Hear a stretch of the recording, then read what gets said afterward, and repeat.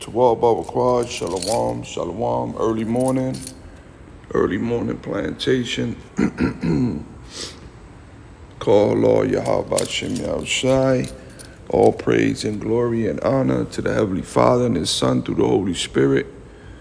Yahweh Bahashem Yahushai Bahashem Rakaha Kodash Shalom Labakarim Shol Yasharala.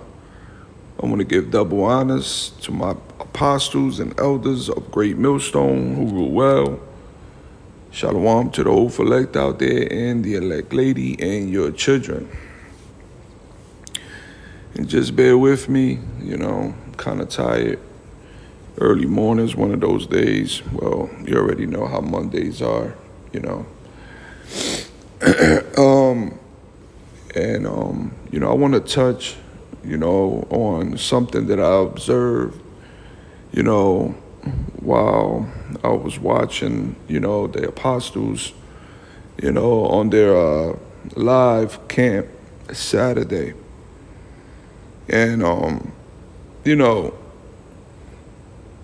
this walk is not easy. Everybody think that, all you got to do is get you a garment, and, turn on the camera, get you a tripod, and, read the Bible. No, it's not. It's more work than that. Got a lot of men out there that are not sincere. And, they got garments on. They got a tripod. They got a YouTube channel, but they're not sincere.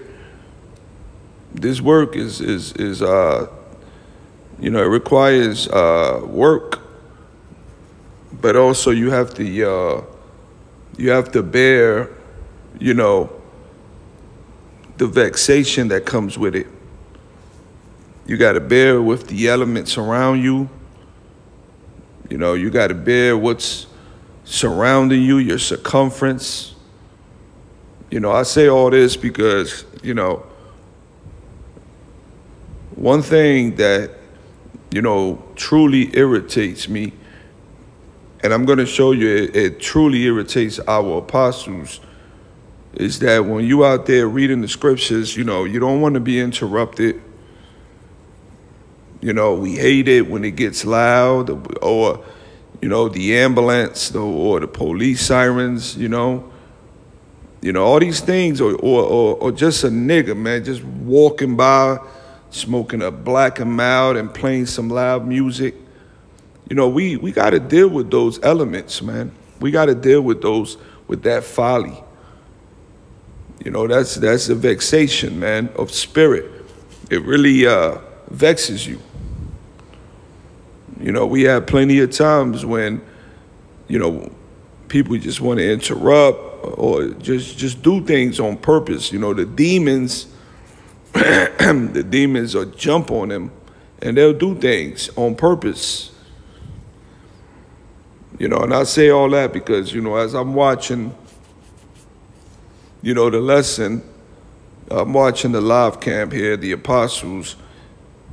You're going to see that the apostles, it vexes them somewhat. It bothers them because you're going to see this lady behind them in this this truck in the back of them, a crossover truck, car, whatever. She's over there with her son. I think it's a son or a daughter. I don't know. I couldn't see. And he's making a lot of noise. He's playing with some type of toy that's making like a noise. And, the elders and the apostles are reading the scriptures, and you can see from the face of the Apostle Tahar, you're going to see Apostle Gabar, it irritates them. It pisses them off. But, these men are honorable men. They have gained, virtue, patience. They have accustomed their spirit, you know, to actually have patience and deal with these, you know, extremities in the atmosphere, man. Dealing with these, you know, children and wicked people. And, you know, sometimes, you know, these demons will jump on these children. Gotta understand, these spirits know who Apostle Tahar is. They know who you are, you brothers. If you sincere and you're doing this work in sincerity, and you know, you're going through the spiritual battle, you're being constantly vexed by these spirits, these demons, you know, you're doing something right. And they know who you are. They can see the spirit of Yahweh B'Shem Yahushai in you. And I'm going to play this video, you know, and I want y'all to pay attention because even at the end, you're going to see the woman, she's going to realize, like, it's something about these men that she said that she's going to look at her son or daughter. She's going to go inside his, her truck, and she's going to turn around. She's going to tell her son and daughter to be quiet. She's going to tell them, she's going to put her finger in her lip, her mouth, you know how and tell them to shh, be quiet. Because she knows, like, she may not understand, you know, what's going on, but she do understand that they're reading the Bible, and she understands that these men are some important men. They're serious men. You know?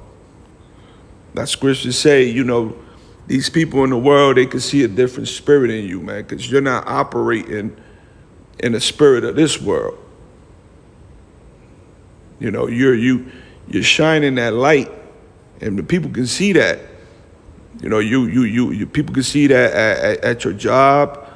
You know, when you in the store, strangers may see it in you. It's the spirit of Yahweh B'Shem Yahushai.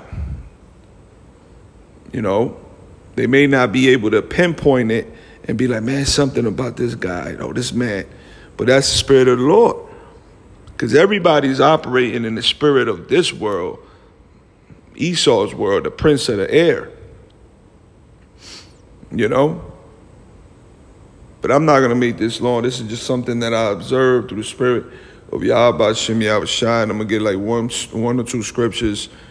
And, you know, close it out. It's the language that they spoke back then. Which is Hebrew. So Hebrew is a part of the doctrine, jackass. Yeah. Well, that's prophecy. Zephaniah 3 and 9. I'll bring thee back to a pure language that they may call upon the name. You came out of that hospital on the deathbed, that Passover in 2022. What did you and Kanai say? Hold on Christ. Most I put the fear in you. And then the fear was taken from you. They're ready to happen again. You got it. Okay. And then the fear. You see, you're going to see Apostle Gabar look over real quick. Like, goddamn kid. Listen. The fear was taken from you. They're ready to happen again. You got it. Okay. I lost my place. And then you could just see the face, the countenance of our apostles, man. Yeah, you people think this is something that you just go out, get a garment. You know, we got to deal with the atmosphere. The apostles got to deal with this. It's irritating, man. That's why Yahweh B'Shem Yahushai is going to come with great judgment to this place, man. This time, Yahweh B'Shem Yahushai, if you're a member of the elect, you're really going to put the fear in you this time. Hey, the scripture called the Heavenly Father the King of Terrors, man. The King of Terrors. Let's not forget that. Really the apostle going to look. You're going to look to the side and look at it. You know, it's not easy. Y'all think this is a game. Hey, the scripture called the Heavenly Father the King of Terrors, man. The King of Terrors. Let's not forget that.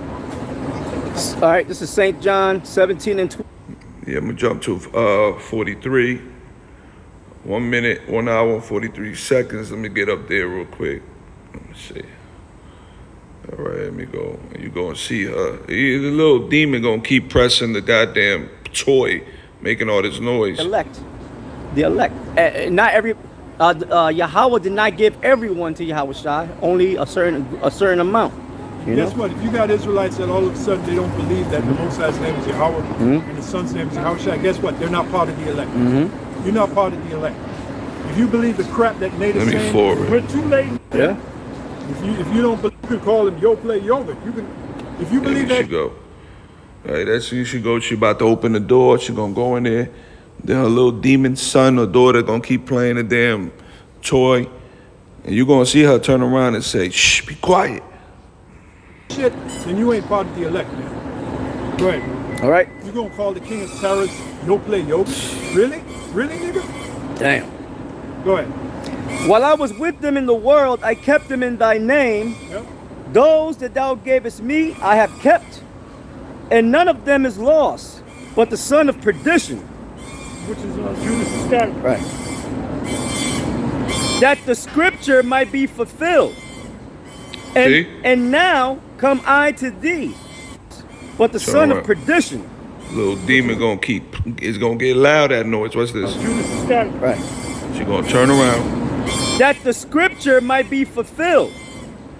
And see? She's telling them, shh, be quiet. You know? You know, it's almost like as Apostle Charles got his eyes locked in on that kid. You see her finger? She's telling him to be quiet. Look. And now come I to thee, and thee, that the scripture might be fulfilled. And now come I to thee, and these things I speak. See, and it's something, you know. She knows her mind is, you know, doing what she got to do. She's doing whatever she's doing, but at the same time, you know, it's like she know they're reading the scriptures. These men, it's something about these men. They're important, and she's telling her child to be quiet. You know. And you know, that was something, that was a good thing she did there, you know? So, you know, I wanted to just bring that out because I observed that. Let's go to Ecclesiastes 1 and let's start at verse 14. I have seen all the works that are done under the sun, and behold, all is vanity and vexation of spirit. That which is crooked cannot be made straight, and that which is wanton cannot be numbered. I commune with my own heart, saying, Lo, I am come to great estate, and have gotten more wisdom than all they that have been before me in Jerusalem. Yeah, my heart and great experience. Yeah, my heart had great experience of wisdom and knowledge. Verse 17, this is the point. And I gave my heart to know wisdom and to know madness and folly. I perceive that is also vexation of spirit. And even King Solomon understood what folly is. That's folly, man. You know, these children, I mean, they're children, but a lot of these children, you know, they're spirits, ancient spirits, you know. But it's something about those men. She was saying to herself, something is going on. Let's go to Acts 13 and 46. Then Paul and Barnabas waxed bold and said it was necessary that the word of the Most High Yahweh should first have been spoken to you. But seeing ye put it from you and judge yourselves unworthy of everlasting life, lo, we turn to the Gentiles. For so hath the Lord commanded us, saying, I have set thee to be a light of the Gentiles, that thou shouldest be for salvation unto the ends of the earth. And the ends of the earth is Babylon, the great America. This woman would be considered, you know, a Gentile, because she more likely she doesn't know she's an Israelite. She's operating in a heathenish way. She might be a good woman. You know, it's a good thing.